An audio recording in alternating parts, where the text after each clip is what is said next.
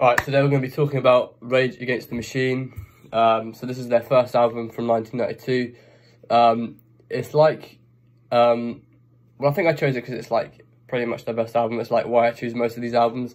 It's like pretty much the artist's like most well-known or like most influential album. And that definitely makes sense. I mean, Killing in the Name is pretty much, is like a very, it represents the band perfectly. It's like everything the band is in Killing in the Name, I would say. Like, I don't know the band that well, but from what I've heard, anyway, I think they really definitely nailed it with Killing in the Name.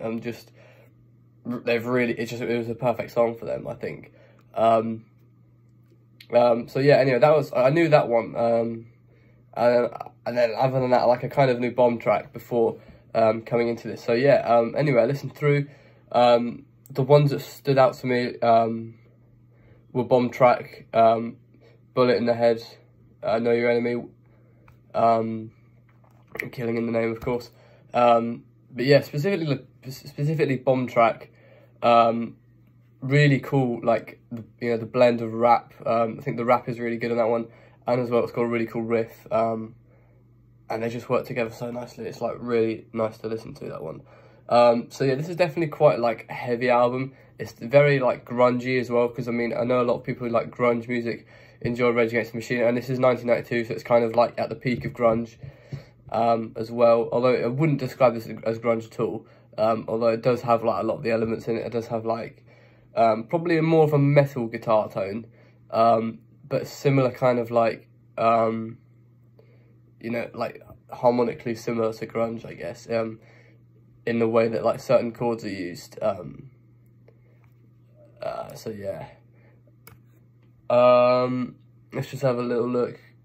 I can't remember all these songs off the top of my head, like Township Rebellion. I'd probably know if I listened to it, but I can't really sing it in my head. But yeah, that's mainly because I only had a week to react to it. So yeah, best song on here for sure for me would be Bomb Track. Really enjoyed listening to Bomb Track. It's just so good. I mean, the riffs are just so good, so satisfying,